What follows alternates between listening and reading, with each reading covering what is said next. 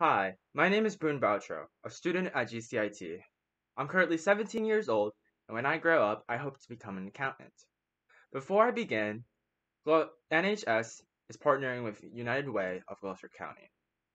So sit back and relax as I read to you Thank You, Mr. Panda by Steve Anthony.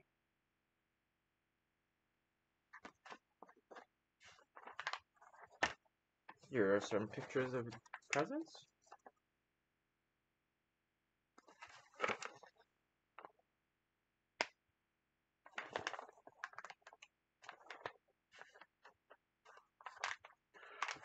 Who are all the presents for, Mr. Panda? My friends.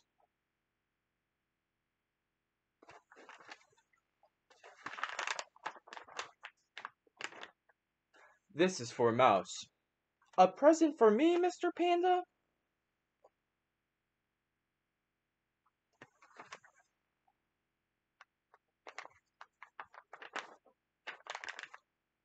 But it's too big! It's the thought that counts.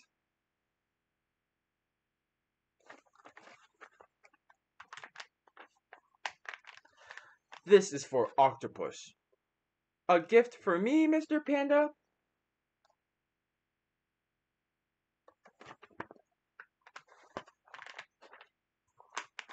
But I have 8 legs. It's the thought that counts.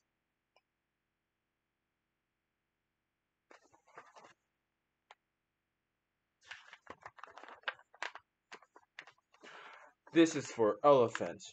I will open it later.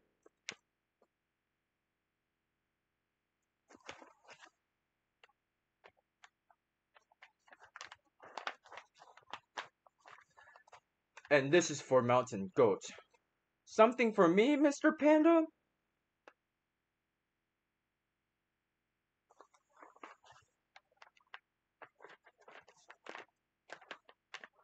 But it's too long. It's the thought that counts.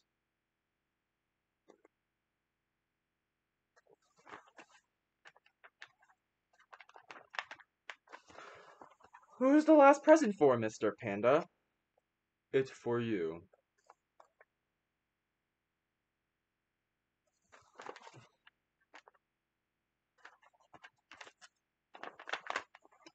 Thank you, Mr. Panda.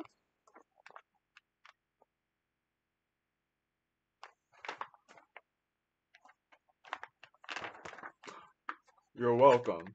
But remember,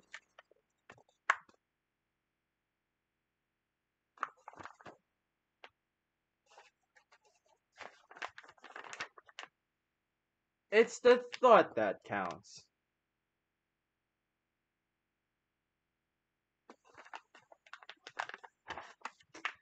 And here are the other presents in which you may not know the elephant received. And here's our little mouse, here's our little pal throughout the book, and our little goat, and our little octopus.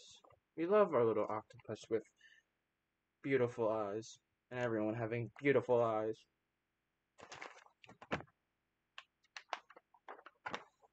And that's the end of the book.